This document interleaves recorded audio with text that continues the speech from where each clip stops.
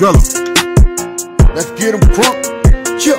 Let's get 'em crunk. Like and subscribe. Real Music TV. Okay, guys, I want to speak on an update on Jaydayoungan, who was drilled in his hometown. He was a hot rapper. You know what I'm saying? He was collabed and he was clicked up with people like Young Ace. A lot of guys like that. He was cool with Lil Baby and everybody, man. All the gang. You know what I'm saying? King Von, Dirk, everybody, man. He was just a lot of the Florida rappers and some of the BR rappers.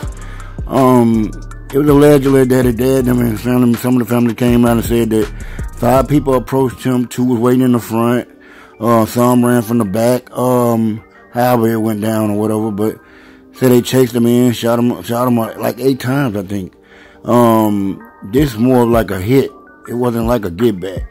So, I want y'all to get in the comment, let me know, was this a get back or was this a hit just to get Jaydayoungan out of the way? Sometimes y'all get into beef, man. We get into beef and we don't take the beef serious. It was whatever happened or went down, they felt like it was time to get Jaydayoungan up out of here, man.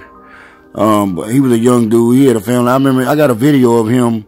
He was so happy when he found out he had a boy, man. Rest in peace to Jaydayoungan, man. He had some good music, man. Chuck.